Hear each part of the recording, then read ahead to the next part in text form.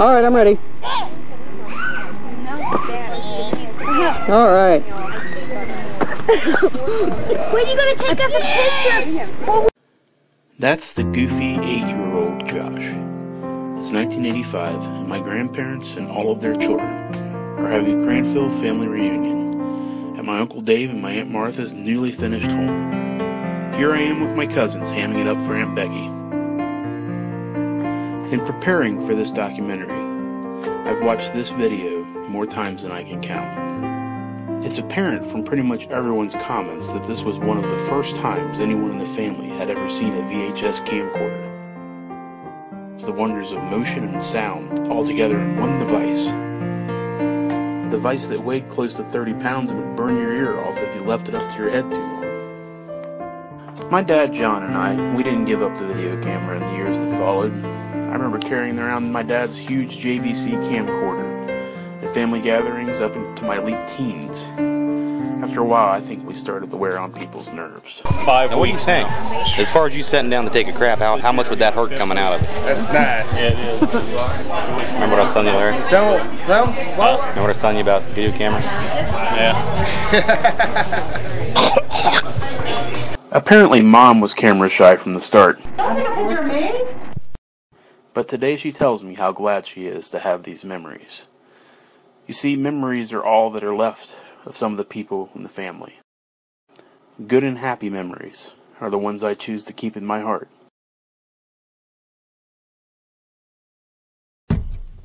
Two, one, two, get it.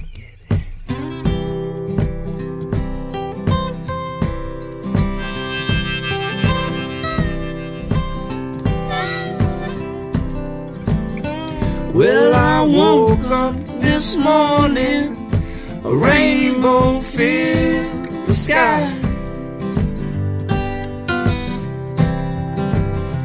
Yes, I woke up this morning, a rainbow filled the sky. But that was God telling me everything is gonna be alright. Well, so long, good friend, when will we meet again? I said, so long, good friend, when will we meet again? Well, I don't know, but I guess I'ma see you then. Oh, I'll see you, man.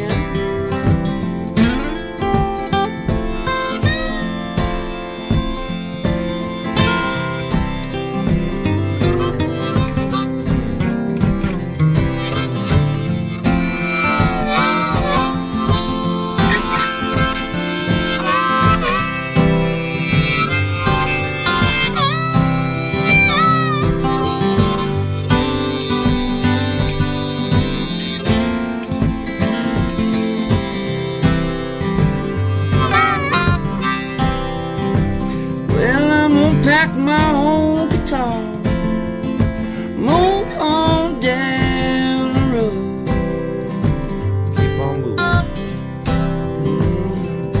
I'm gonna pack my old guitar now, move on down the road. Where you gonna go?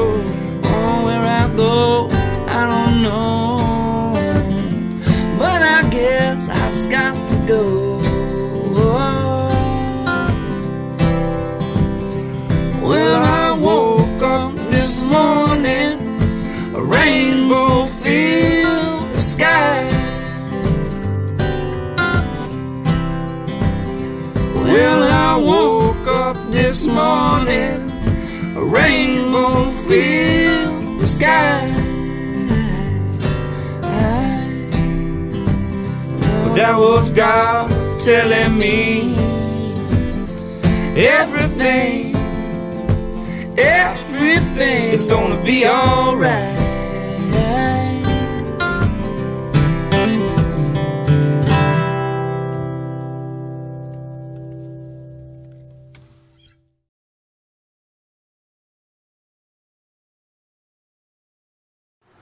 Growing up on the farm was awesome. I wouldn't trade it for anything. But when I was a kid, I used to wish I was a town kid, that I could live right up where all the action was. But looking back on it now, I wouldn't trade a thing. There were so many great things about the farm itself. The traction line was fun. And I grew up with Angie and Rusty, mostly. And we would spend hours back there creating our own little worlds and, oh my gosh, fishing for leaves and building these little huts in the trees. And it was fun every season.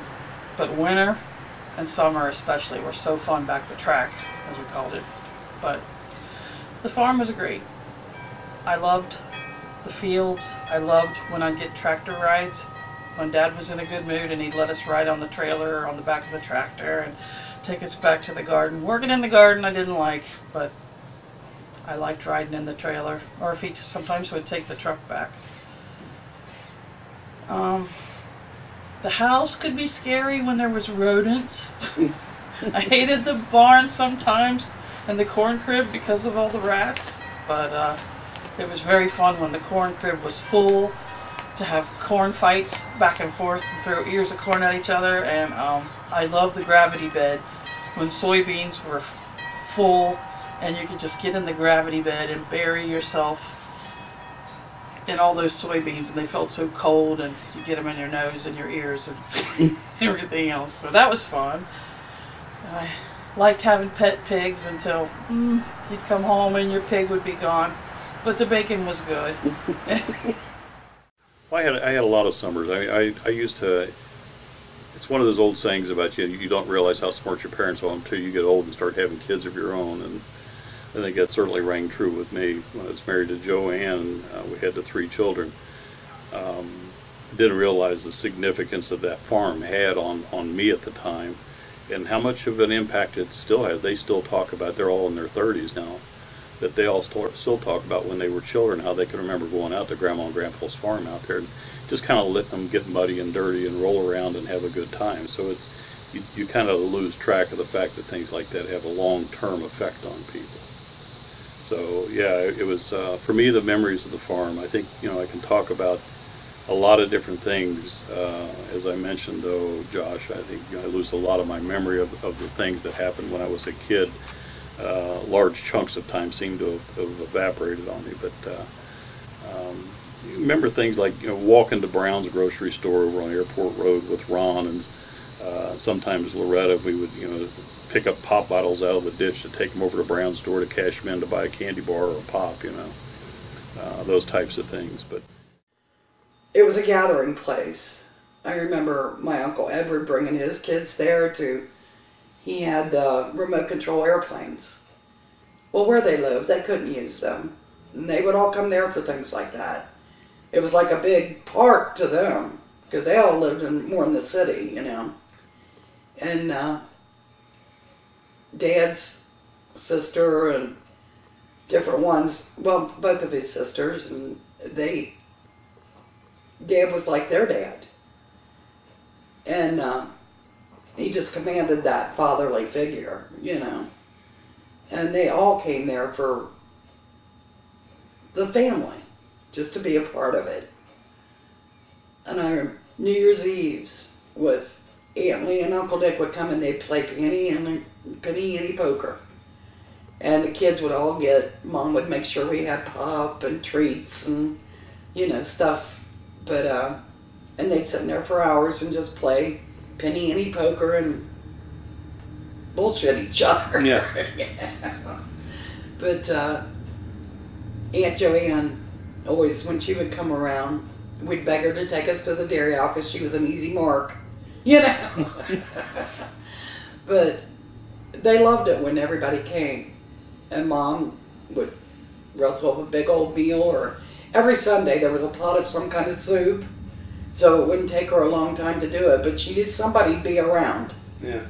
So there was always a big pot of soup on the stove, so when you came, you could eat. Well, I was telling Martha the other day, one of my happy memories about the farm was, it just seemed like a lot of the stuff during the winter was hard because we had the animals. But I can remember vividly, like Grandma Cranfill helping me go out and milk cows. This is my dad's mother. Yeah. And I can remember just like it was yesterday, her with, and I think it was one of Dad's jackets. He had on like a red and black plaid Mackinac jacket, and she was usually really in a good mood. She was always a positive kind of a person. But she always reminded me of a little short white Aunt Jemima, and but she was out there, and we were going to milk those cows, and it was cool like it is now outside, and it was just one of those memories of me and her going into the barn and just together having a lot of, you know, she always had some cute little stories to tell you. But then one of my favorite things about growing up there, and your mom and I think most of them can remember this walking, getting off a school bus in the spring of the year and hearing the peepers, the little frogs chirping, and you think, well, oh, we made it through another miserable winter. Mm-hmm. I can remember one time there was cousins there. I can't remember exactly which one it was, but we were playing hide and seek. It might have been Christine, my Uncle Philip's daughter, but we were playing hide and seek, and we were all running to go hide. And when we turned to run, the two of us turned at the same time and ran back the opposite at each other, and didn't realize. And I ran into her, and my glasses hit on top of my eyebrow, and I still have a scar there to this day. And I was so worried because I thought I messed my glasses up, because, you know, we didn't have that much money to be buying new glasses every week, you know. So, but it was always fun on the weekends because there was always lots of cousins around, you know, growing up and everything, and that was a fun thing. Because Grandma lived right behind us in a trailer, his mother. She came to live there after my grandpa died. I was only 9 years old when we moved to Bethel, and Grandpa died right that same winter. And so Grandma moved behind us, and she lived back there with her sister for a long time. And it was nice having her back there, you know. Well, yeah, because I mean, growing up, you know,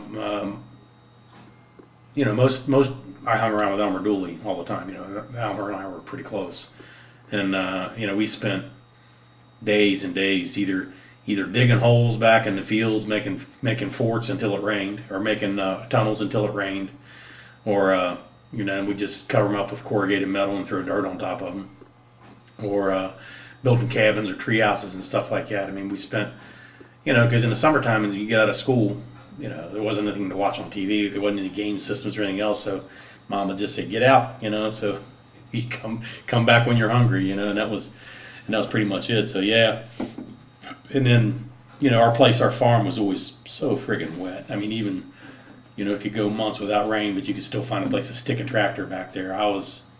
He sent me back one day when he went to work. He said CG&E was clearing out trees along the right of way for the utility lines going through the place there, and they had cut up all this wood for him, and then fire length width. So he told me to take the David Brown, the trailer, back here to get that wood. So I went back here that day, and I saw puddles, and I knew better. Even though it was dry, I knew better, but I kept going. And then it started bogging the tires down, and I tried to get out, but it was too late. And when I got done, I stepped off the transmission case of the tractor on the level ground. I mean, I had it buried. And I know for weeks after that, I would go take a come-along back here, hook it up to a tree, and pull on this David Brown. Finally, it was stuck so bad that finally Ralph Shannon had to come back here with a backhoe and pull it out. I mean, this thing was, I've stuck lots of tractors and stuff now, and I just, last winter I stuck a pickup truck in North Carolina pretty bad, but I've never stuck anything like that tractor. But it was, yeah, so that place was, it was fun, but it was also a lot of unfun memories too. But yeah, but he finally gave up on me getting the tractor out. That farm was, you know, that was just like the best feeling in the world. Turn down that lane, you know. Sometimes I think I've grieved over that farm was about as much as losing Mom and Dad, because it was just the whole part of it, you know. Yeah. I can't believe I'm sitting there bawling over it though. Well, no, I mean, it's... You got to film me here and I cry over stuff. Even happy memories make you cry. They do. It is happy memories, you know. It's like, I'm not... I'm not still grieving per se. Is that place, it felt like the safety zone. Like you go back there and you didn't know on a Saturday who all would be around, but you always knew how everybody else was doing because everybody checked in there. That was home base. Mm-hmm. Everybody checked in there, so it was, you know, I think it was a great place to grow up, and I loved my life. I still do.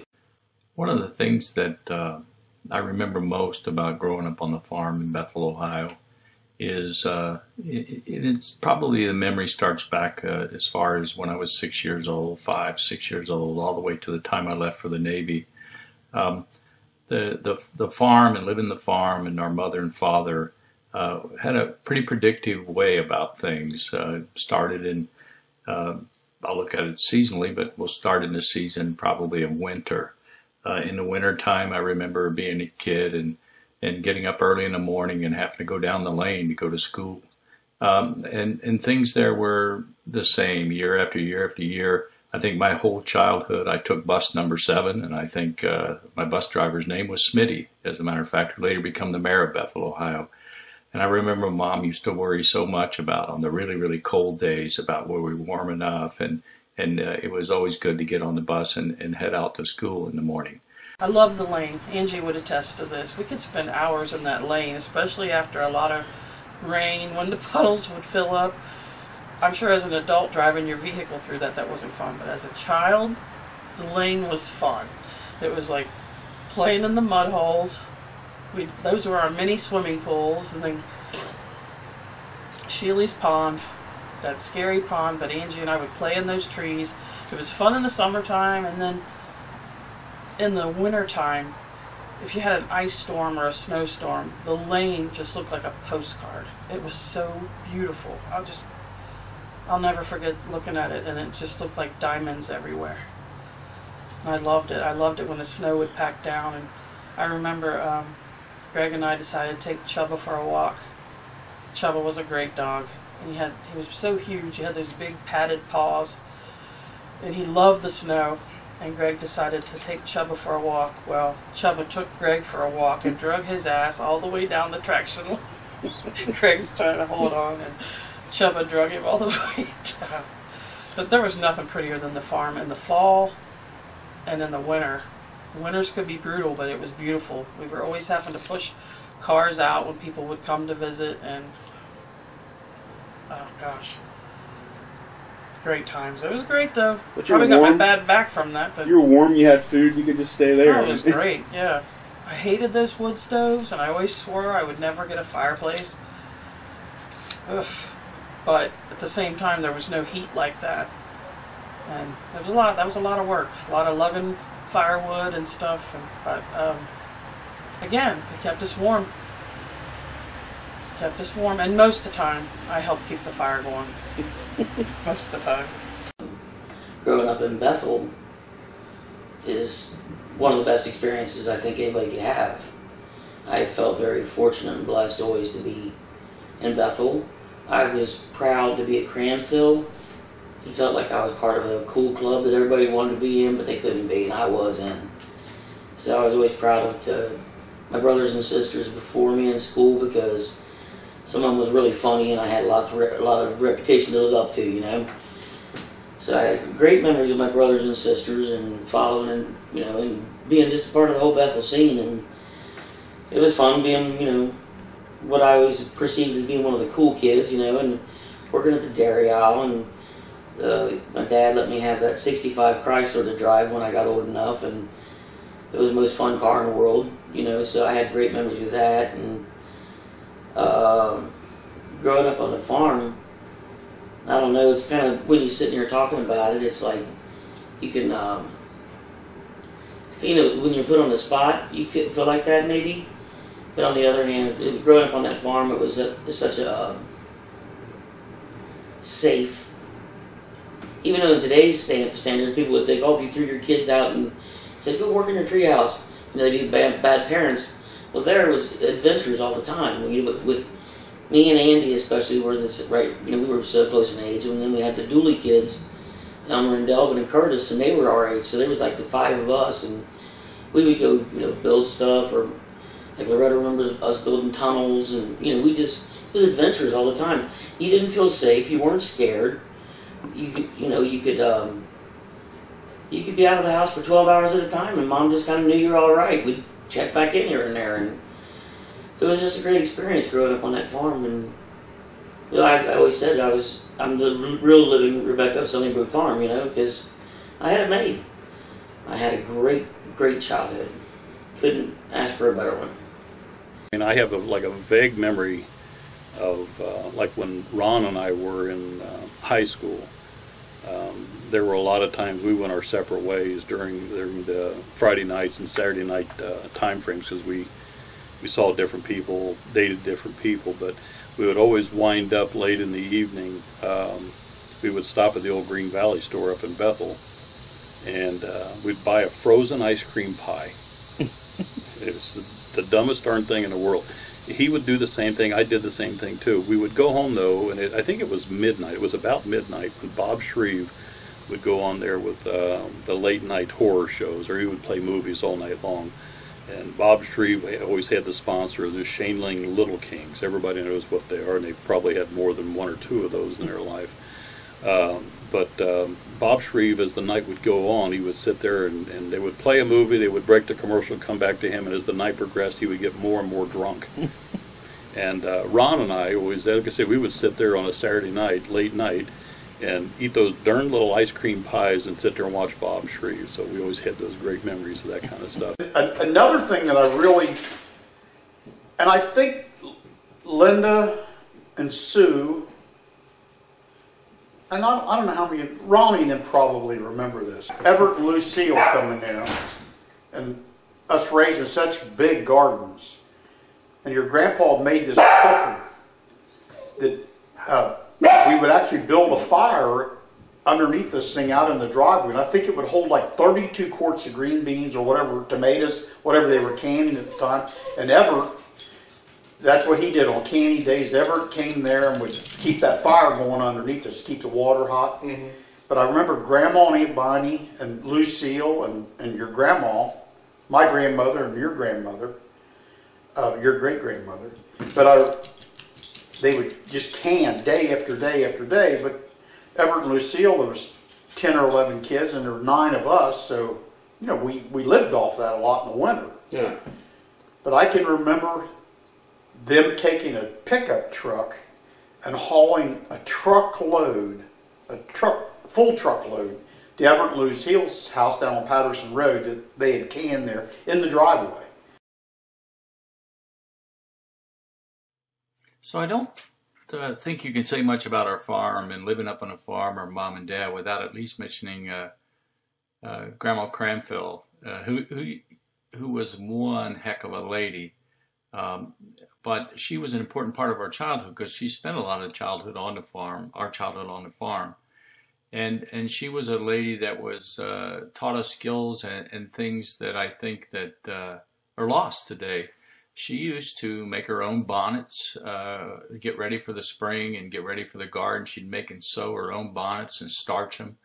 And she would also get very excited at springtime of the year along with Mom and Dad. And it was a big group effort. Everyone was headed to the garden and we had to hoe and do those things. Grandma, in the earlier years, lived with her sister, who they were both maids at the time, old maids at the time, and Aunt Viney was also a part of our childhood.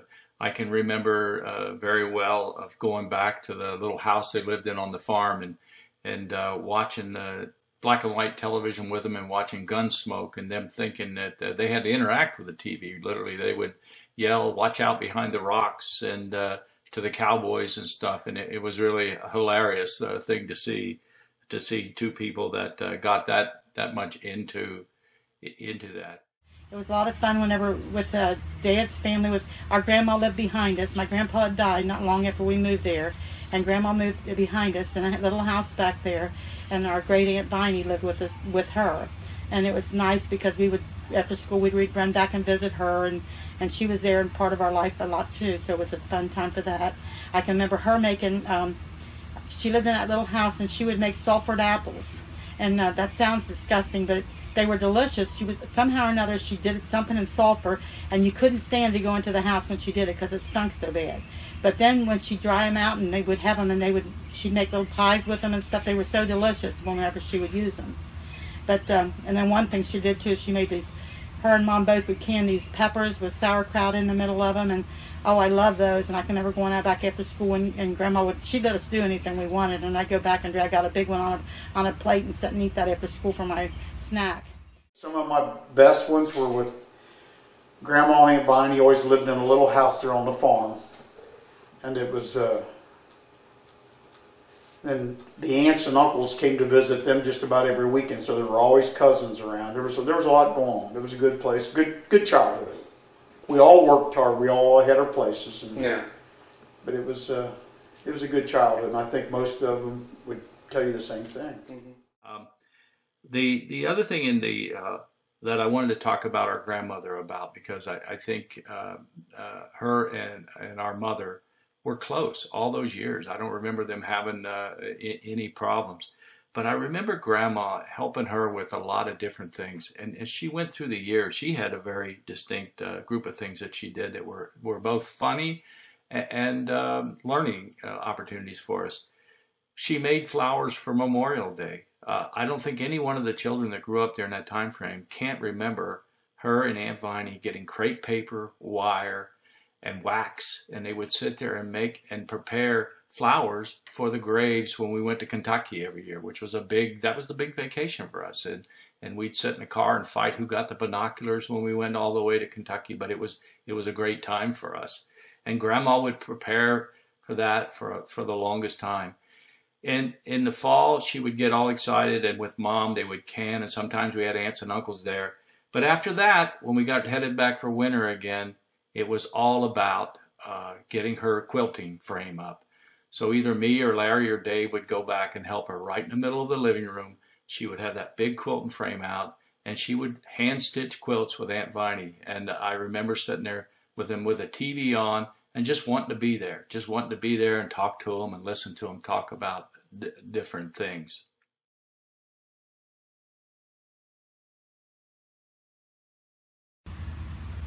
I was thinking, since Linda isn't able to do an interview because she's left us already, I wanted to tell about her.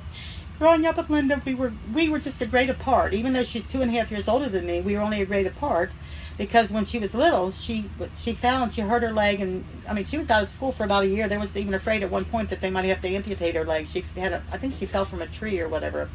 But anyway, when we were in school, we would have fought for each other, but we used to for each other to protect each other, and everybody knew. I mean, when I was a little girl, I'd say, I'm going to tell Linda because she would have fought for me. But as we got older and got to be teenagers, of course, we had a little bit of rivalry and we would fight and stuff, but she was always a great sister.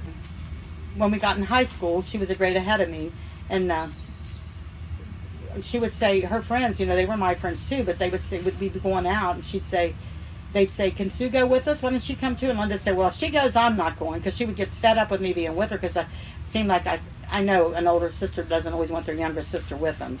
But we would go to the ball game or whatever, and Dad had this station wagon, and he'd say, now where are you going to go? Because she'd want to ask to drive the car. And he'd say, oh, we're just going to go over to Bethel here and go to the ball game. Well, there were times we'd end up at New Richmond at Frisch's because they didn't have Frisch's in Bethel, and we'd sneak off. But Dad got to where he'd check the mileage on the car to make sure that it was how many miles we'd driven. And the one time in particular I remember, we went to the ball game, and we'd have a bunch of people in the car, all Linda's friends, and sometimes she'd put the back down in that station wagon. And I can remember one time Janice and I sitting in the back seat, and we had 3 or 4 other guys back there and girls, and they just had the whole gang there. And we were over by the old school, which is the Evans C. Hill School, and she was backing up. She was parked next to the slide, and she went to back up, and what she did, she scraped the whole side of the car. Well, we was nervous wreck about that when we go home, and that night she told Dad, she said, I put a little scrape on the car tonight. So the next day he went outside and he saw the scrape, and he liked to have a hissy fit over that, because it wasn't just a little scrape, it was a pretty good sized scrape. Oh my God, Linda. Linda was my second mom. Anywhere I went, she always wrote me. I always got letters from Linda. And she got me through puberty, She just was, Linda was so much to me. I don't know what it was, but she just always took me under her wing. And she was fun. God, she was fun.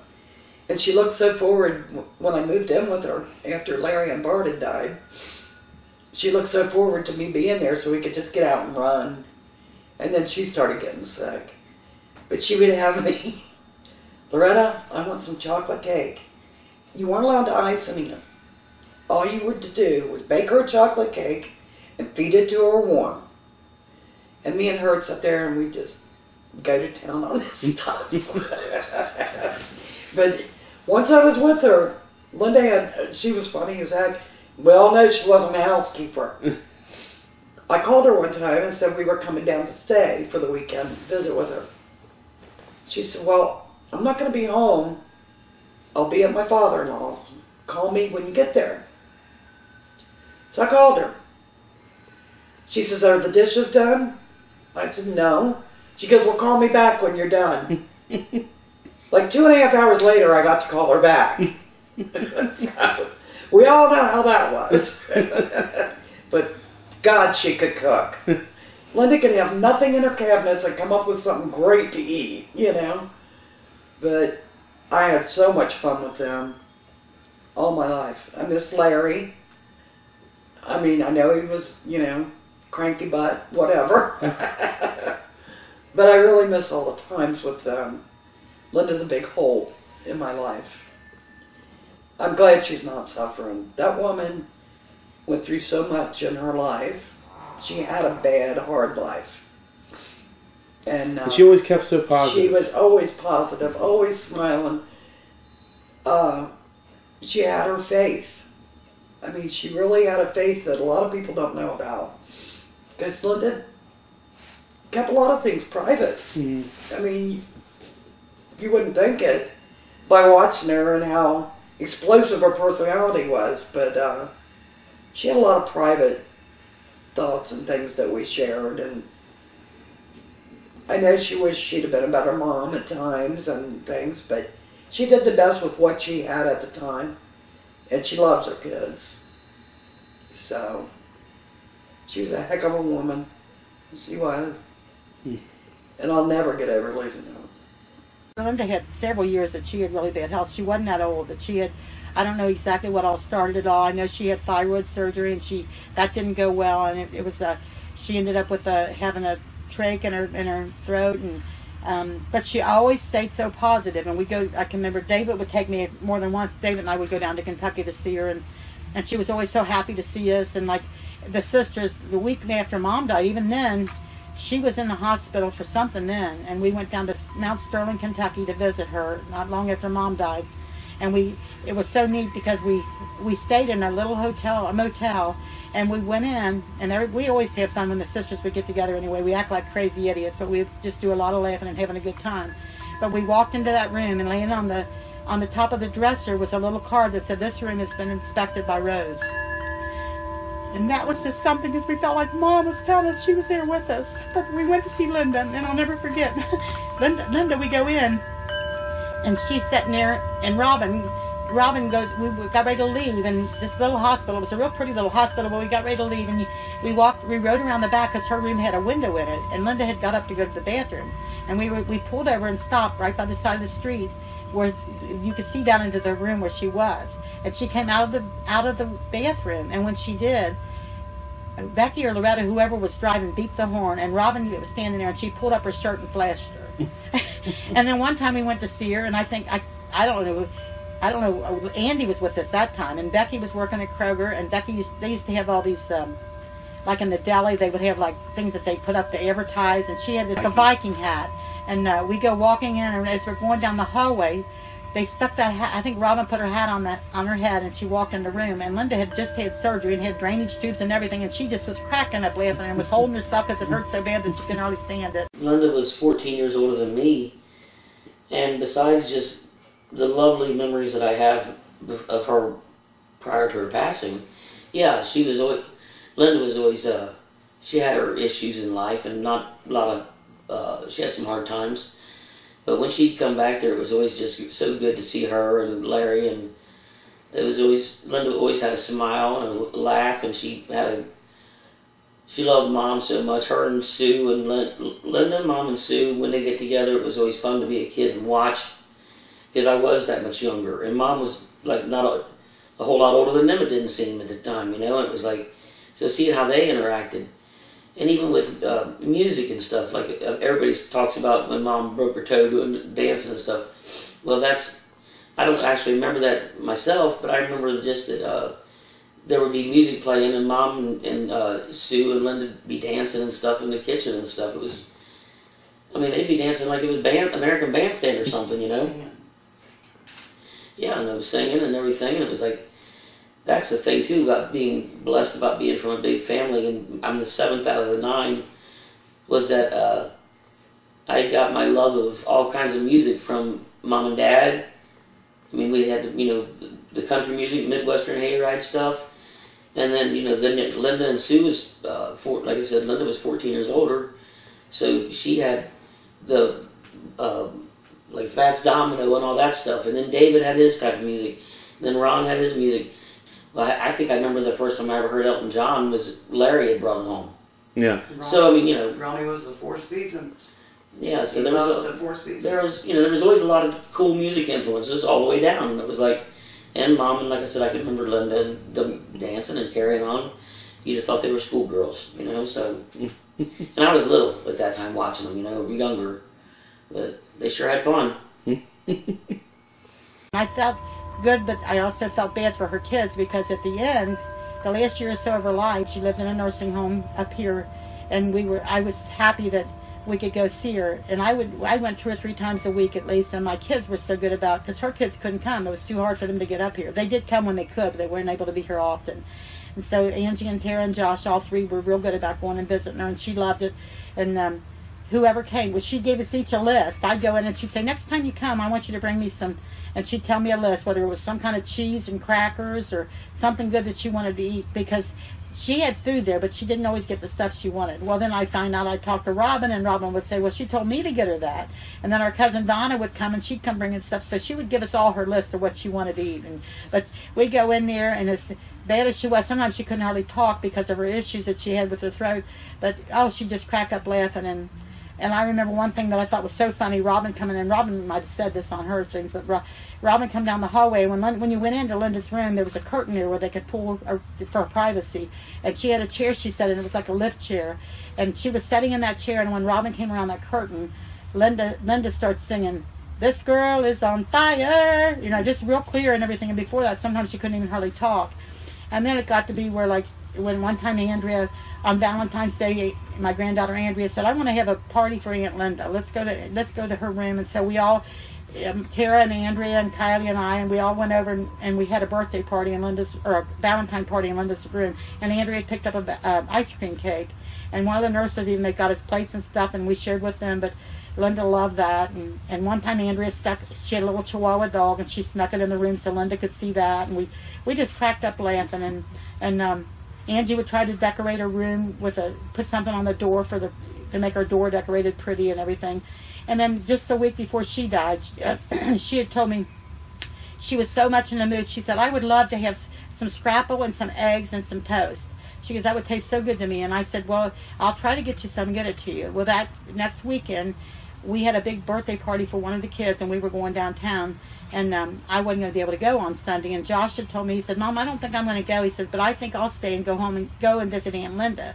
So I told him, I said, well, you know what? She really would like to have some scrapple and some eggs and toast. I said, if you could take that to her. And he said, oh, I'd be glad to do that. So he went to Mama's Grill in Williamsburg and picked it up. Well, they had a special, and they also had fried potatoes with it. But he went in, and when he come in, she always lit up when Josh would come in the room. But that day, he said she always wanted him to, she enjoyed listening to anything he had to talk about. But she was so excited to see the food, he said she didn't even say nothing. She just sat and nodded and smiled at him, and she was eating. And she ate every bit of that except for the potatoes, and she didn't ask for them. She ate the geta and the eggs and the toast. And I think that was the last good meal that she had.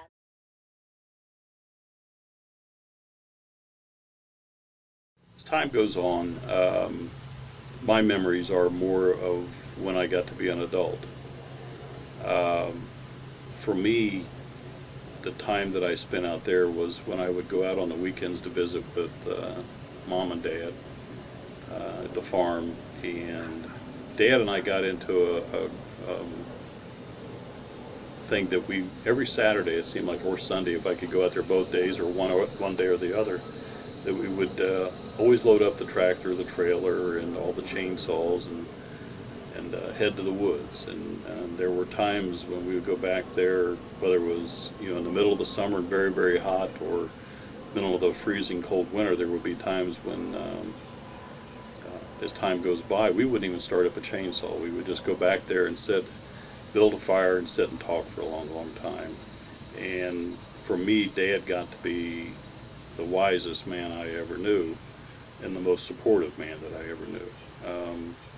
It's a side of him that unfortunately, I don't know that a lot of my siblings got to see of him, and I think that's regretful, because he was a very stern man, but he was a very loving and caring man too.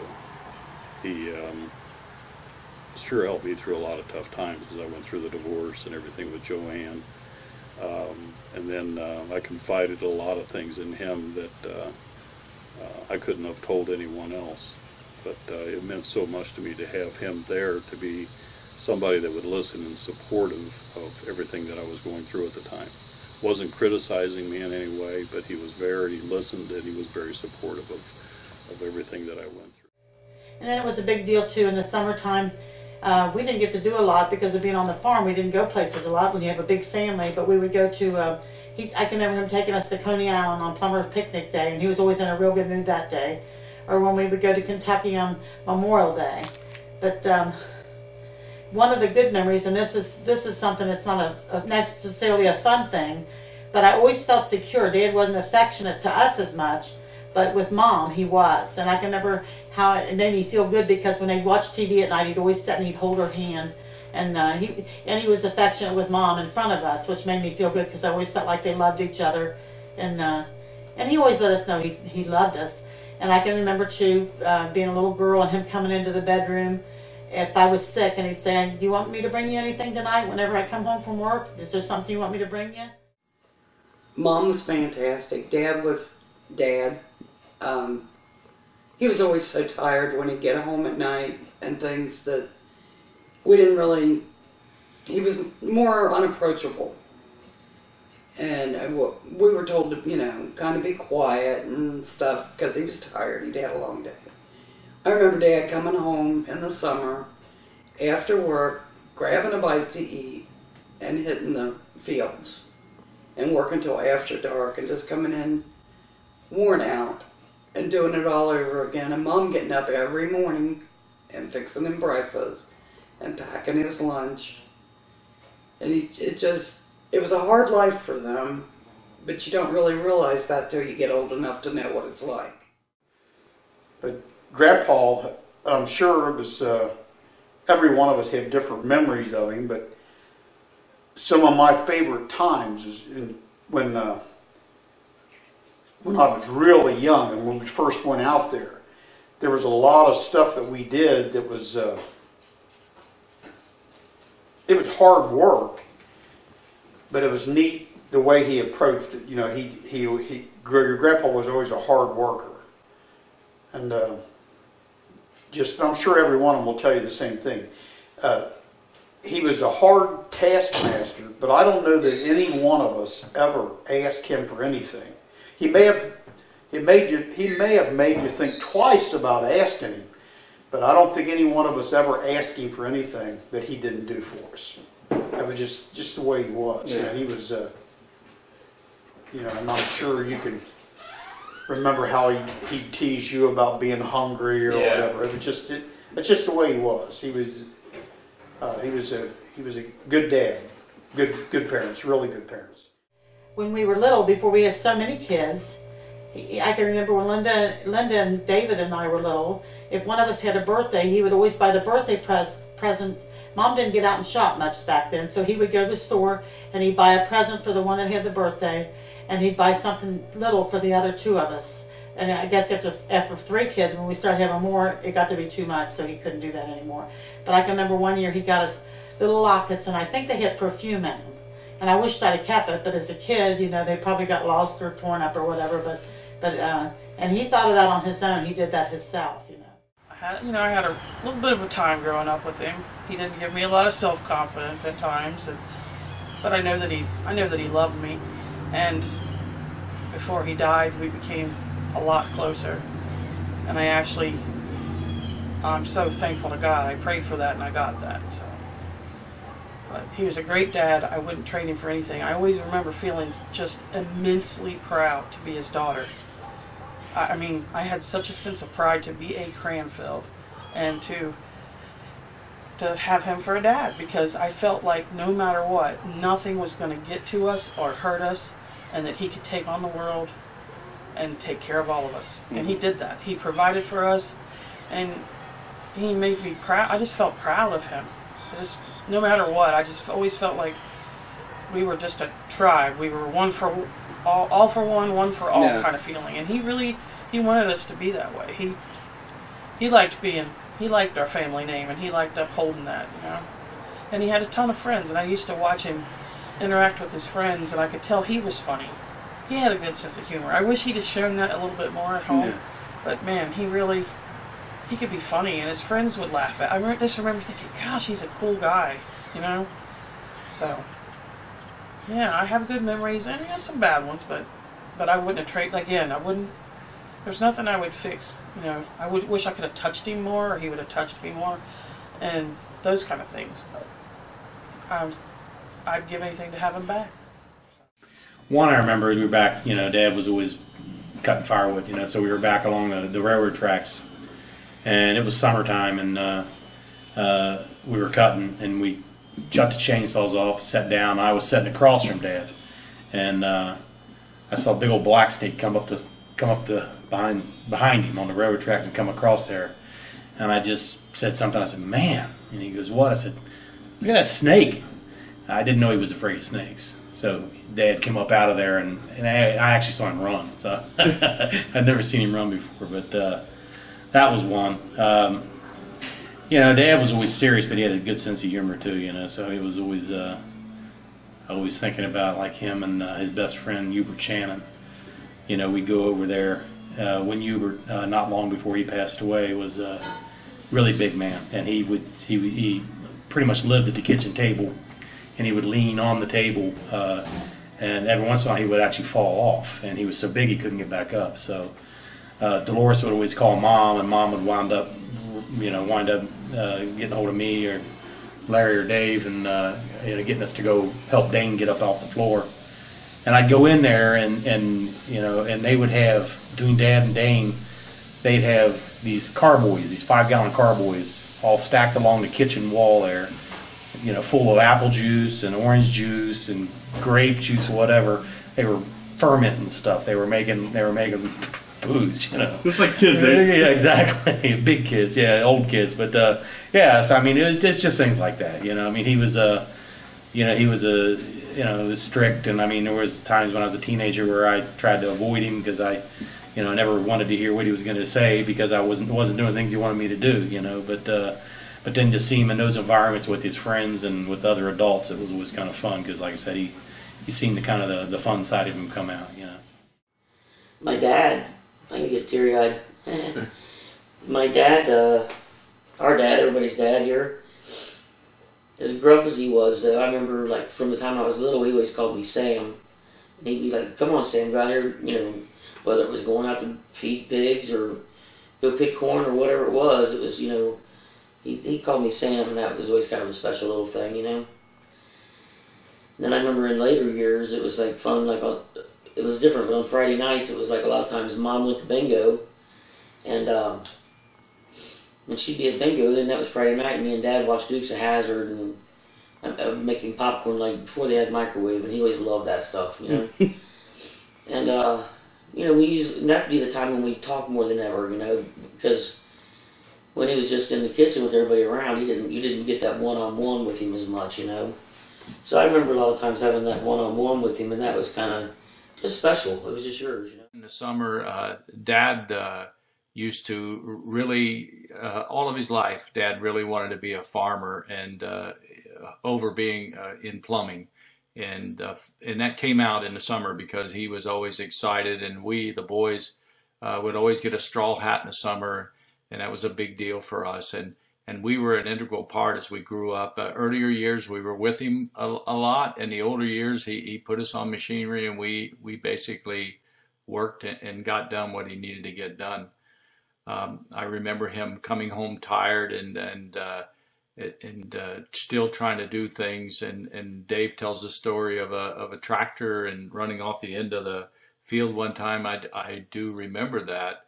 Well, I remember one time that I was crossing the field and planting corn in a field, and I remember going back and forth, and he had come home from work, and he had a cold beer in the back of his truck, and he had brought some seed to me, and he's at the end of the thing leaning there reading his newspaper, drinking a beer, and watching me go back and forth across the field. And we had a big stump in the middle of that field, and we all knew to miss it, but I just guess I wasn't paying attention. So I go across there with that corn picker, and I hit that stump, and the shoe of the corn picker bent all the way around. And I couldn't hear what he was saying because the engine was running, but I could see him jumping and throwing the newspaper up in the air. And I knew that whenever I got the tractor down to idle speed and I could hear the voices, that I was not going to like what I was hearing. But the outcome of that was we grew. He told me, you take it to the barn and you weld it, you fix it. And he walked away, and I did, and continued planting the next day. But that was life on the farm. It was very exciting. But Dad was stern, but he also, he had a lot of good things about him too. And I always remember when I was a girl, that if he called me Sootie, that was his pet name that he would call me. And I loved when he called me Sootie, because I always knew he was happy with me. But one thing he didn't like, when I was about 12 or 13 years old, I got my hair cut for the first time. I had never even had bangs cut. My hair had never even been trimmed. And he got upset with me and wouldn't talk to me for a long time because I got my hair cut off. So, but those are things I think about with Dad. You know, I was in a hospital. I went into hospital in Children's in September of 1970. And I came out twice, but I essentially got out right before Christmas in 1970. And the whole time I was in the hospital, there was one day where either Mom or Dad didn't come down. I mean, now you figure that's before 275 was open. So, you know, that was not an easy drive, and Mom didn't drive. So, you know, somebody was always bringing her down there, and Dad, you know, he would stop after work, you know, there's other places he'd rather be, but I mean, you know, plus there's, you know, 8 other kids, but they always made a point, you know. And, you know, I always had a little gift or something like that they would bring to just coloring books, or my favorite was an Etch-a-Sketch. I had that for forever, you know, in hospital. But I always made sure I had stuff to do, you know. Mm-hmm. They just, you know, they were of the era where you didn't, you know, express your emotions a lot, but they always showed them in other ways, you know. Mm-hmm. So, but yeah, I've never forgot that. That's always was important to me.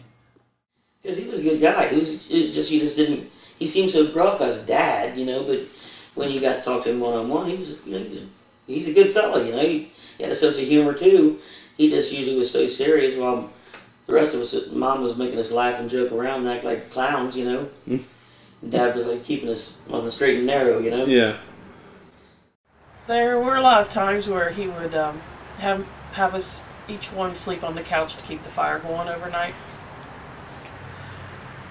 I just remember I'd fall asleep. I'd just fall asleep and I wouldn't keep the fire stoked, and he'd come stomping in there in the morning and I'd be on the couch and I would try to act like I was asleep, but he would be loud and he would be pissed off because the fire was out, and he'd just be bending over with his droopy old underwear right in my face, stoking the fire and cussing and that kind of stuff. Or like at night when me and Greg were dating, I remember especially during that time, he'd go to sleep either with the remote in his hand, and the more he'd snore, the more he'd hit the loud button, and the volume on the TV would go all the way up.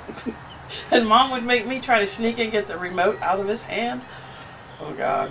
And he'd wake up and startle, and then it would scare the hell out of me.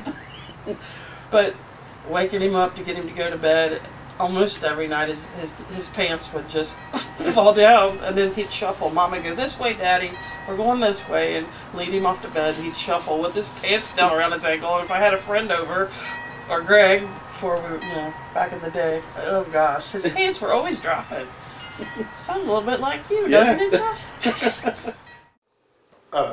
Dad had rented the Ellsbury farm, which was out on 133. And as you went back Legion Lane, we had that with Gilbert Dufall. Dad and Gilbert had rented that. And we had it for, I know at least 2 years, but it was probably 3 or 4 years. And Gil and I had been working out there, and then Dad would, when he'd come off in the evening, I would go there from school while we were plowing and getting this thing ready to plant. There was Cole Brothers Circus. It was over at the American Legion. And your grandpa would come out there, work with me till dark, and then we would go to the house together. Well, this particular evening, the old Mrs. Ellsbury was still alive. There was a house there at the time. It's not there anymore. But there was a wash house in behind the house. And your grandpa come out there, and he says, this is the type of guy he was. Handed me clean clothes, and he said, you go in the wash house there and change clothes, and handed me money. He said, you take off and go across and go to the circus. But I remember Dad and me, he was always wanting me to, I think I reminded him more of Mom. And he'd be like, he always called me Rhett. Never called me by Loretta. It was always Rhett. And he'd, come on, Rhett, let's make some donuts. And we'd start making donuts. We'd have a mess. But things like that he liked to do. And when he'd come in from cutting wood, he'd be a mess. A sweaty, stinky mess. And he'd sit down in that chair and pull his feet up, and he'd say, Rhett, get over here and pull my boots off. So he'd pull his boots off, and then you'd have 10 minutes of cleaning up all the sawdust. But he was a heck of a provider. I wish they would have spent more money and time on themselves, doing things, going places. Mom always had a wanderlust. She always wanted to go, and Dad couldn't leave the farm, But I thought for sure when he retired that would be the end of it, because I didn't think she'd be able to stand him being home all day, but they learned to cope with it. But it was a good childhood. It was fun. My boys practically lived there most of their young life. That's the only time I ever saw my dad cry was when I moved to Bermuda with Jeremy. And I don't think he cared that I was going. If you talk about a very significant memory of that farm, going back there, like I said, taking the tractor, the chainsaws, and there were more than one occasions where we would go back there in the middle of the winter. It'd be freezing cold outside, but Dad still wanted to go. And there were times when we'd take a fifth of whiskey back there with us. And we would get back there, and if you knew your grandpa, Josh, it was one thing you can remember about him when he wanted to have a drink of good whiskey. He would unscrew the cap off of the bottle, and if you threw that cap away, you knew you weren't going to have to worry about taking the bottle back with you with anything in it. We did that on more than one occasion, but I can always say Dad was always very careful about you either, if you're going to have a drink of whiskey, you never started the chainsaw. So there were a lot of times we would just sit back there by a fire with a fifth of whiskey and just sit and talk. So those are the wonderful times, the wonderful memories for me. As the fall moved in, anticipation of, for some of us, was hunting season. That was always a good time with Dad because you'd get, he would take us out and go hunting. And I remember a story of Dad hunting that was hilarious. I thought I was pretty doggone good, and I was probably 16, 17 years old, and he and I went quail hunting. And I remember that day because I got a real rubbing out of it. We hunted for the morning, just the two of us, went back. The traction line went all the way across the back of the farm. He shot 8 times, had 8 quail. I shot a box of shells and didn't have one. And he never let me forget that. I think that was really important for him. All of us knew that Dad wanted to skunk us at something. And I'll tell you, the thing I got skunked at was hunting. So it was a really, really fun time. He and I were in the very back field along the railroad track one night. And I don't know how Larry or Ronnie was with the plowing, but whenever I'd done a lot of it, But whenever you got to the end and you were doing your finish furrows, your ditches at the end, I wasn't always the best at it. But we're working back there one night, and it was late. And of course, it was on a work day. Your grandpa had been working all day. Well, we're finishing plowing that back field out. But we had an SC case, which Ronnie had a bad incident with that tractor in the barn there one time. But anyway, we had this SC case tractor, and your grandpa was running it, and I was running a little Ford we had at the time. And it was right at dark. I mean, it was just, you could see the silhouette of the guy when he passed you, but it was dark enough you couldn't see the face. So I passed your grandpa, and it was almost close enough where our tractor tires touched each other. We were that close to each other. And I get to the end of the field there by the old railroad track, the railroad trestle. And I turn around to go make my final pass across the field. Well, he's gone. He's just totally gone. And I thought, well, it wasn't like him to run off and leave you back there by yourself. And I'm thinking ill thoughts about him. And I'm back there and I'm making my last pass across this field and trying not to mess this ditch up. Well, I get about halfway across, and the ones who would remember would have been back there. On the one end of that field was about the deepest ditch on the farm. Well, your grandpa, when he passed me, he had fell asleep on the tractor. And the tractor tires was keeping him in that furrow. So he just, it steered itself. He went and just drove right off the end of the field and drove nose first down into the ditch. So, and I get up there, and here he comes walking up out of there. And he did that from then on. He said, that's it. He said, from now on, he said, before it gets dark, he said, we're quitting and going to the house. But I kept thinking, well, he's run off and left me. Well, he hadn't. He fell asleep and drove in the ditch. Every year at Christmas, I really miss him. Because he'd always give me money on the sly. He always thought he was being sneaky about it. And I know he did it with other kids too, but especially in later years with me and Greg. And he'd give us money and tell me to go pick Mom out something pretty. He always wanted to, and he was never cheap. He always would give you a decent amount of money. And as afraid of him as I was, it's like, I love that. He was so tender about Mom. And he'd want to know what I bought, and he'd want me to wrap it pretty. And it was always a big deal. Everyone will say, I can think of memories about Dad as far as his lunchbox and him bringing you home something, saying, hey, there might be something in that lunchbox if you look, and there'd be something he'd bring home. His lunchbox always smelled like Fritos and bananas. Throughout the summer. And I remember distinctively of going to the woods. On the hot days, we would get in the shade, get in the woods, and we would play.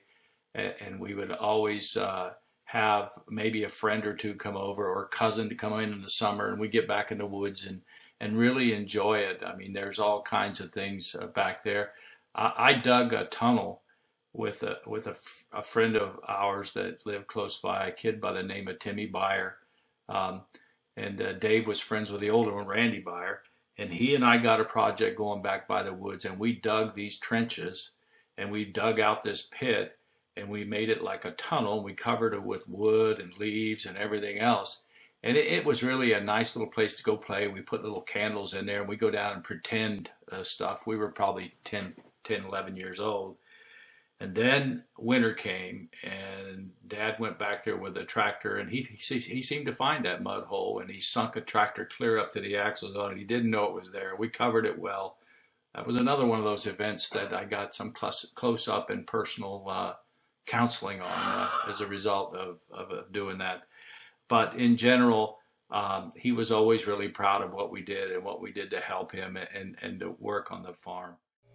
And the one thing too with Dad, and I don't know, Dave may have told this, and it really wasn't funny for Dave, but Dad used to have a barber kit, and he would cut all the boys, because he had 3 little boys that he had to cut their hair, so instead of going to the barber shop, he had this barber kit. And he'd set them down and give them burrs. They all would have a burr haircut, which looked cute, but that was back then. That wasn't, a lot of the little boys wore those kind of haircuts. Well, the one time he was in there cutting their hair, And I think it was when my Uncle Leroy was there.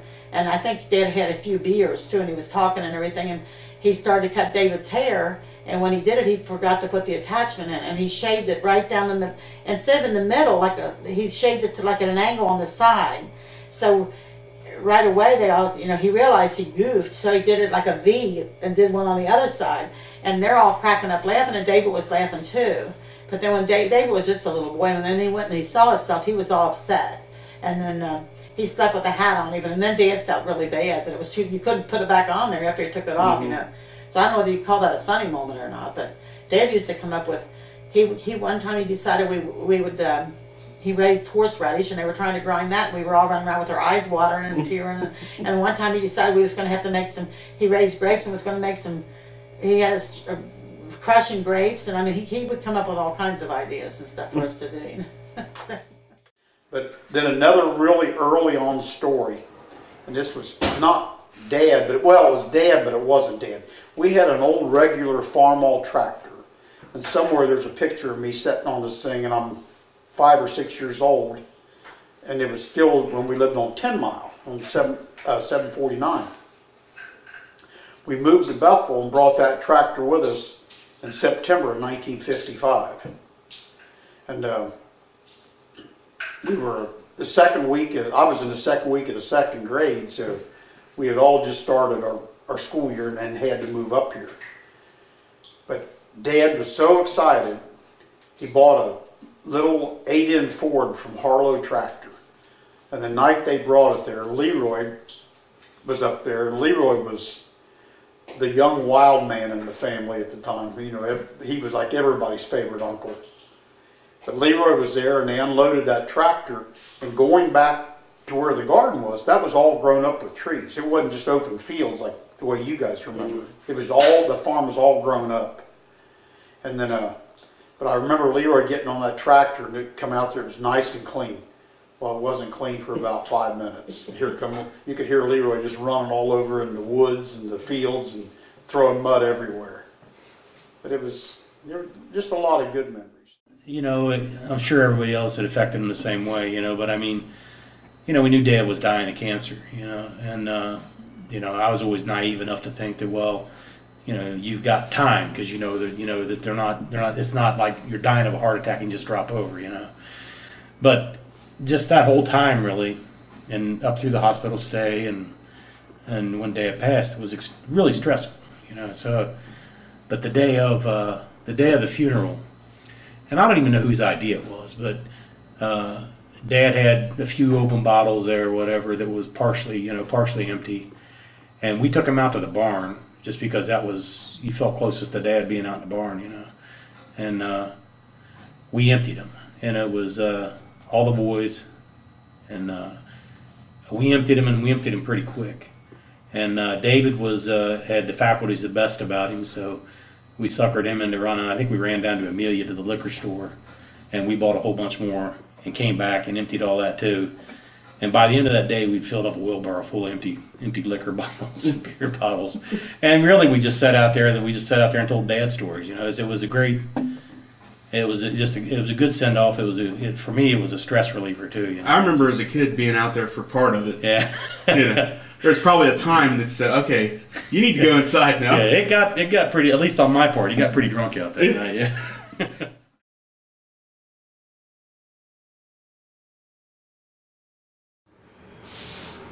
And then we talk about Mom. I can remember one of my favorite memories is that I can remember when we were real little, and we would get, she'd have her hands full with all of us. And I remember one summer day, her loading up one of Dad's pickup trucks with all of us kids in the back of it. Because Mom never really drove, but she knew how to drive, But she took some of the old trails, and we went all the way back into the farm, and she had packed us a picnic lunch and took Kool-Aid or lemonade or something. And we had a picnic way back on the farm in this one really cool place. I can still remember exactly where it was at. And it was just a big thing because Mom drove us in the truck, and we got to play in the truck and go back in the fields, and it was a great time, because Mom didn't do that often, It was like so she drove that truck with us. She was always fun, trying to find things for us to do, and whether we were playing with her or playing outside, but she encouraged us to, I don't know, be ourselves, you know, play, like you said, play games or whatever. She was definitely a fun mom, and certainly, you know, somebody that you could talk to too when you needed to. Yeah. So I was blessed. I was blessed all the way around. Mom was a nurturer, you know.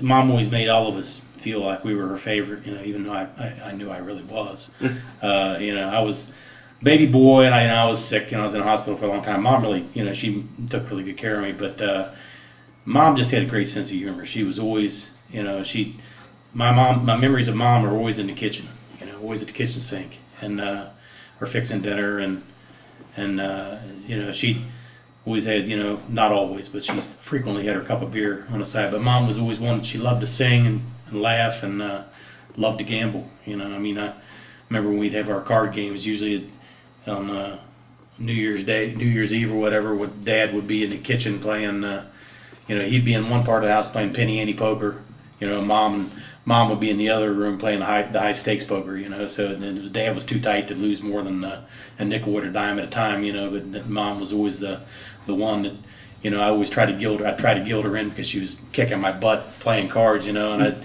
tell her about, you know, not being able to feed my kids and stuff like that. And she'd just reach over and smile and pat me on the hand and say, "Honey, I've always taught you not to play with what you can't afford to lose." But she'd still take my money. Yeah. But yeah, well, Mom, there's too many to mention. There's just, like I said, Mom was a lot of fun. And like you said, when you were talking about earlier about her playing softball out in that, we had a family picnic, and it was years and years and years ago, back in the side yard there. And yeah, she was. I was surprised because I'd never seen her act like that, where she'd get out and run and carry on and everything else. And it was funny because, like, for several days after, she couldn't hardly move. It was hilarious. But now I understand that I get those feelings myself every once in a while. But she was a fun mom, and always considerate. She always was good about making sure the children came first, because there was a lot of times we always got what we needed, but sometimes I don't think Mom always, she wasn't neglected. Dad was a good husband, but he loved for her to wear dresses, and Mom didn't wear dresses all the time, taking care of all the kids. She would do laundry. She'd run at least 2 days a week. She'd run that old Maytag wringer washer all day long. If we're doing laundry, we'd hang the boys' jeans out on the line, and in the winter they'd freeze, and you'd have to go take them off the line, and they'd be stiff as a board, and you'd bring them back in the house to thaw them out. And David, Mom, he used to always want his jeans pegged. Back then I think they called it pegging them or whatever, and she paid for him to have that done at I think they took it to the dry cleaners, and they had numbers they went by, but he wanted his jeans so tight he could hardly get his feet through them, but she would pay to have that done on his jeans.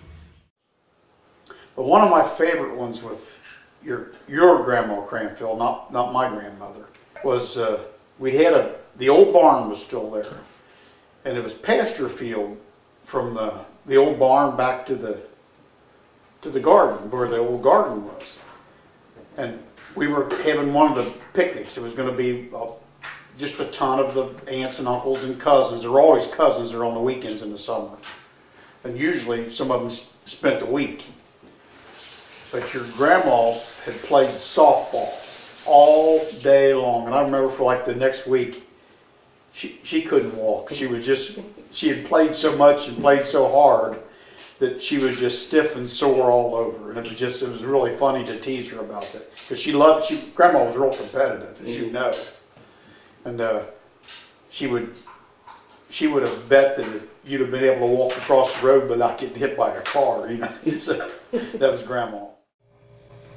Well, with Mom, I can remember her working in the garden, and I always hated to do the garden work, but she'd get out and work in the garden. I do dishes and stay in the house, but I can remember walking back into the garden with her, and her carrying back the bucket full of whatever kind of vegetables she picked, and even after you kids came along, the grandchildren, she would always have a bucket of tomatoes or something there in the summertime, and she always, whatever she had laying there, the kids could always have. Her mom never told them no too much about anything. But with us, she was always, she was a fun mom. One thing I remember when I was a little older, Linda and I, we'd go to school, and if we heard a joke or whatever, we'd break our neck to get up the lane first so we could tell Mom the joke, because she always loved anything we'd tell her. Sometimes then she'd tell it, if it was a little bit ornery, she'd tell it to Dad, but she wouldn't tell him where she got it from, because she didn't want us to get in trouble, so she wouldn't tell. And she But she would be whatever we did, like if we, we'd be in the kitchen. Mom would wear a ponytail. I mean, she was a cool mom because we were young. She was young when Linda and I were teenagers. And she'd dance with us. She'd do the twist and you know, we danced around the kitchen table and everything. And she was just fun to be around. And you know, of course, as the other ones came along, she wasn't in as good a health. But with us, she worked hard, but she was always a fun mom to have around. And whatever friends we wanted, our girlfriends or whatever, she always let them come to the house. And they all liked our mom because they thought she was cool too, you know. Mm-hmm. But she was the kind of mom that, with as many kids as we ended up, being a big family, she always put herself last. And so she'd get a couple new shirts in the summertime, or in the wintertime she'd get like long sleeve shirts and a couple pairs of long pants. And in the summertime she'd cut the pants off and the shirt sleeves off and make shorts because she just didn't have the money to go buy them. She'd spend it on us kids when she had it instead of on herself, you know. Christmas time was always, I think Mom and Dad always tried to play it off as, you know, not such a big deal. But when it got closer and closer, you could see that they were both really into it. And the thing I remember most about Christmas is their efforts to hide Christmas presents and our efforts to go find them.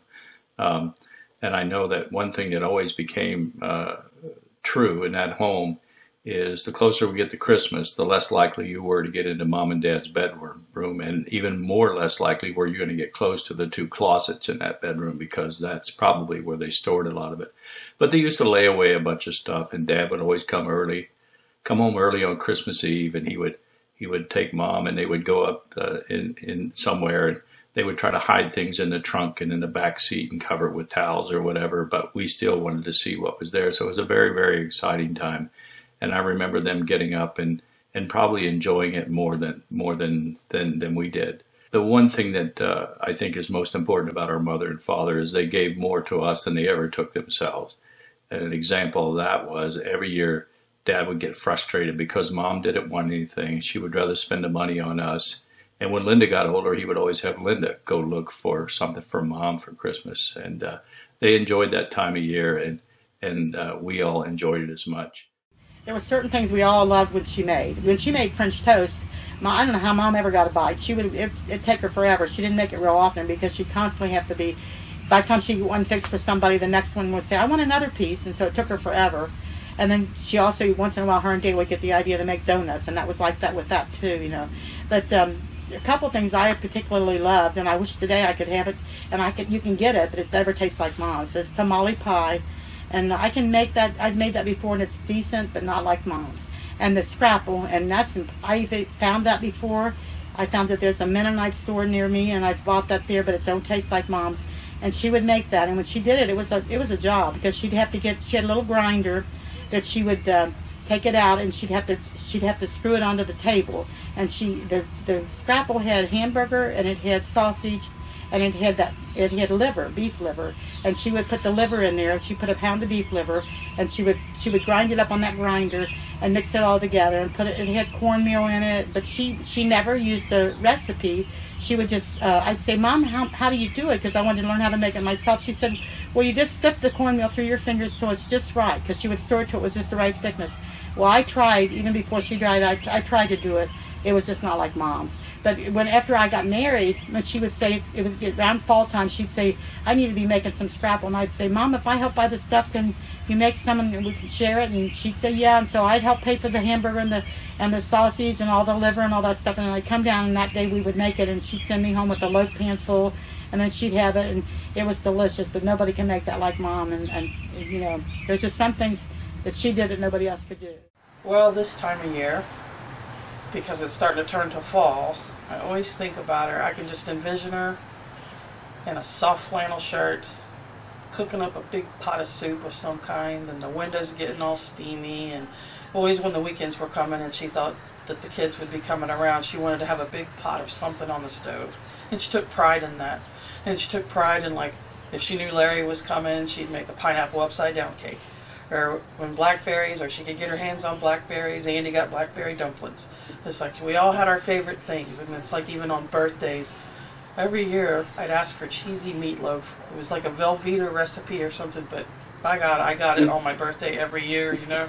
And Dad really wasn't a big fan of meatloaf. but she'd make it for me no matter what. And she knew all of us kids and what our favorites were, and she took great pride in making sure that you got that, you know. So, and her big iron skillets and biscuits and gravy. Oh. See, everything's going to be food related when it comes to me.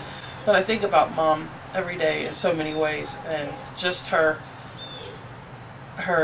sweetness and her holding your hand. You'd sit at the kitchen table and she'd always reach over and squeeze your hand or give you a squeeze, and I miss those. I miss her touch, but I miss everything about her. I loved her ornery sense of humor. I loved how we could just look at each other and know what each other was thinking. And she encouraged my ridiculous behavior. That's why I'm as crazy as I am. And a lot of times trying to make each other laugh while Dad was sitting there. And we all did that at the dinner table. Becky and Loretta and Andy. And we were just like, because Dad always wanted us so quiet at the dinner table, and it was a big fun time trying to make each other laugh. You know, just because Dad would be, what the hell are you laughing at? What's so funny? He didn't know he was the butt of the joke at the time. He kind of was, but sometimes I think he was way more onto us than he pretended. Because every now and then, even though he'd be looking at his paper or whatever, I'd catch a grin on his face, you know. He knew there was no denying my behavior. And like, him and Mom would be in the kitchen, and I would be in the living room watching TV or something, and Dad was always, this is gross, but we're talking family, he'd always rip a big one or something, and I'd in the other room, and I'd holler in and go, cheese! And like a minute later, Mom would come in the living room cracking up laughing. And I knew he heard me do it, you know, yeah. So. And then, I could tell so many stories, but they're ornery. And if great generations are going to hear this, just remember that your Aunt Robin was really, really twisted, okay? But I have so many memories about Mom. It was just my love of music, my sense of humor. I loved singing with her. I just loved playing games with her. How we'd sit, and this is bad too, but she'd wait for Dad to close his eyes, so in the evening she could run and like, let's play some Scrabble or let's play Yahtzee, you know. And then Dad would wake up, Mommy, where are you? She'd like be like, oh. So this was fun too. Memories of Mom. I mean, I can take things like she would get so frustrated and so upset, especially at Ron, and she would start raising Cain with him and just being very seriously upset at him about something he had said or done to her.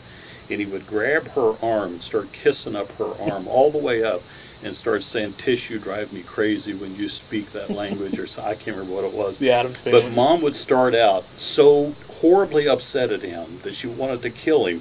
And by the time he got halfway up her arm, she was laughing uncontrollably at him. Still wanted to kill him, but for a whole different reason. So she was a good-turned, neat woman. Memories. I'll tell you, one of the memories that I've got of Mom is that I've got in there is the old cast iron skillet that Mom had. That even you, have probably eaten meals that were prepared in that thing.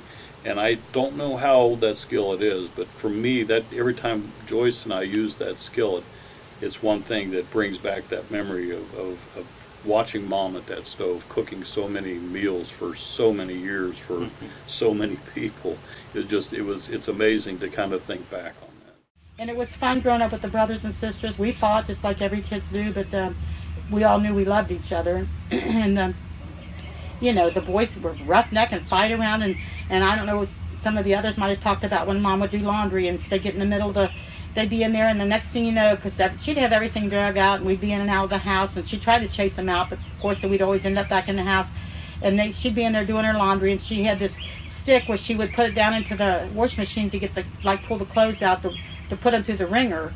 And it was hot water, so she'd use the stick to reach down and pull out the pants or shirt or whatever, and then she'd run it through the wringer washer. Well, the next thing you know, the boys would be in there, and they'd be roughhousing in the kitchen. And she'd say, "Now, boys, stop it." She'd say, "You're going to get to fighting." And they'd say, "Oh, no, Mom, we're just playing. We're just having a good time." She says, "Somebody's going to get mad, and you're going to start fighting." "Oh, no, Mom, we're not going to do that." Next thing you know, they'd be in the middle of the floor carrying on, and somebody would be mad, and Mom had that stick out of there, whack, whack, whack. She'd whack on to try to break the fight up, you know. This is a little personal, but when I got pregnant, and Mom had been through that, and she sat there with me and cried because she knew I was going to have a hard life. But I knew she loved me, and she was always there for me. Her and Dad got me out of scrapes quite a few times. And I just remember as a kid, I always, when I felt bad, I wanted to go lay on Mom and Dad's bed. Mm-hmm. The comfort. Mom was a comfort. And she was funny. We'd sit and watch The Gong Show on weekday mornings, and she would just sit there and laugh so hard. She should have been an actress. Mom should have. But, and Price is Right, my God. I'd come running through the house. Loretta Cranfill, come on down, and Mom would just laugh, you know, and or get up and dance with us and sing yodeling. I loved to hear Mom yodel, and she'd yodel for us. She was good. I remember, she was older at this point, but I remember her yodeling for me. So. Yeah, always as we were kids and stuff, and singing us little children's songs, and, you know, anything just to keep us happy and pass the time, you know. But yeah, she was a very special lady. And I think every one of the grandchildren that got to know her were blessed. I wish she had known my grandchildren. Her and Dad, I wish they'd have known them. So, we just don't live long enough for everything we want. I guess we never would, you know. There'd always be somebody else you wish you could see, or somebody else that would have known them. Yeah. But I've never heard anybody talk ill of either one of them. No. And that's a statement right there. There was something so, even from the time I was a little girl, all the way till years later, just the comforting smell of bacon, combination of bacon and smoke. And you could see it in the air when I get up in the morning and come through, and the light shine through the kitchen window, and it was just, I don't know. Pot of coffee's on. Pot of coffee on. Bacon and coffee, and like I said, it was just, sometimes Mom she made the best pie crust, but she hated making them.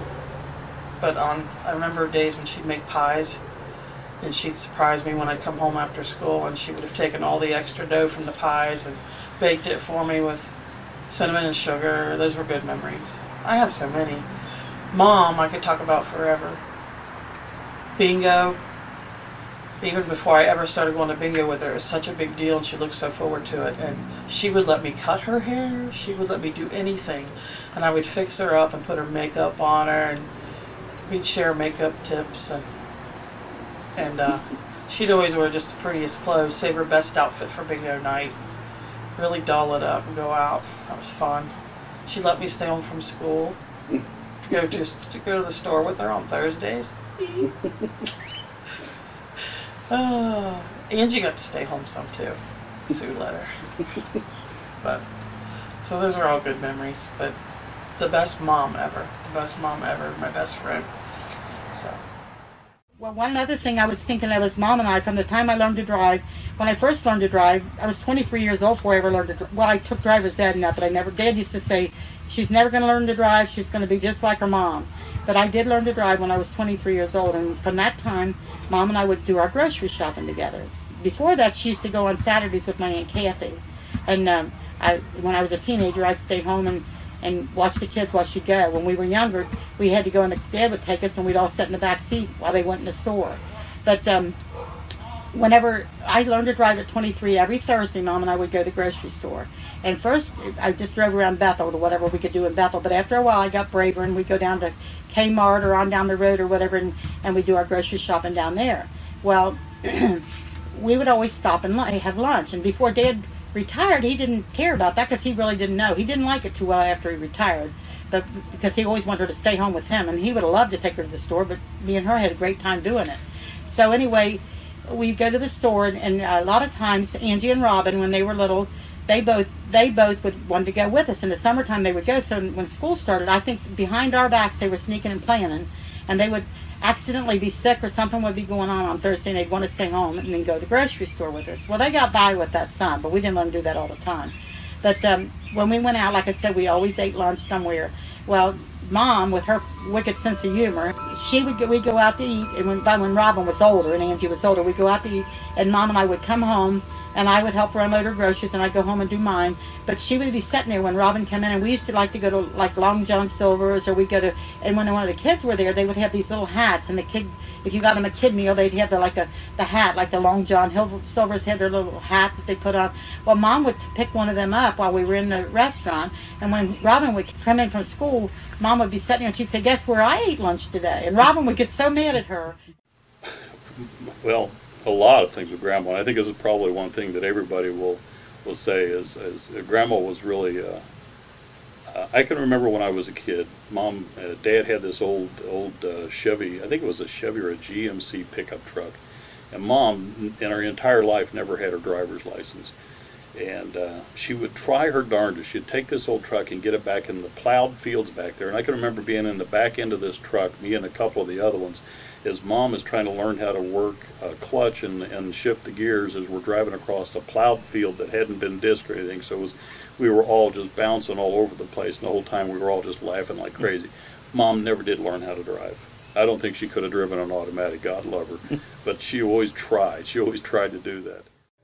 Well, when Victor, Ron and Sophie lived away, and Victor was little, and Mom would always try to, when he came home to visit, I remember the one time in particular he came home and he loved riding on Grandpa's tractor, and that was a big deal to him. And then as he got older than us, so he liked to ride on the, like the four-wheeler or whatever you call that thing that he would ride out. Dad would let him ride. He'd ride it all over the woods or all over the fields and stuff. And I was on it a lot. And Josh would ride with him, and they would have a good old time. But when he was little, I can't remember, he probably wasn't ever like 4 or 5 years old. And I can remember I took Mom, Dad had decided he wanted to get him a tractor from the tractor store up in Bethel. I think it was Wolf's or whatever it was. And or Harlow's maybe, I'm not sure. But anyway, it was the one that was next to the Green Valley store. And I took her up there because she wanted to send him one for his birthday. Dad wanted to buy this little tractor. It looked just like the big ones. So we went in, and I parked at the Green Valley, and Josh and I was sitting in the car waiting on her, and she walked over there, and she went in, and she told them what she wanted. Well, they took her to the window to show her the ones they had, and the window was right where we were sitting. We were seeing her. And Josh was watching, and Mom walked to that window, and the man handed her this tractor, and Josh goes, "Grandma's buying me a tractor." And I said, and I told her when she came out, I said, "Josh, that's for Victor." When she came out, I told her, and she goes, "Oh, I can't do that." So she turned around and went back in the store and bought Josh a tractor too, because she didn't want him to be disappointed since she didn't get that one for him. So she bought him one too. I think we had the best of both worlds with our parents, because of, we were fortunate enough to have a mother that was home with us, and just remembering not only just Mom and Dad, but then our grandparents being there, and our aunts, and it was, even though it was our farm then, it was ours.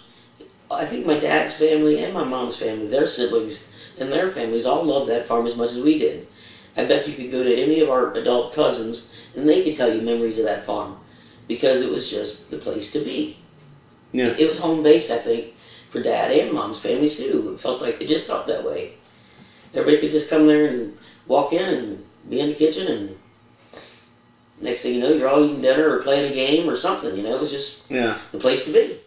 I remember when Andy was born, each kid, Mom at first, she might be a little bit nervous about having another baby, but usually by the time she knew for sure she was pregnant, she'd start planning for the next baby. And with me being older, I can remember that stuff.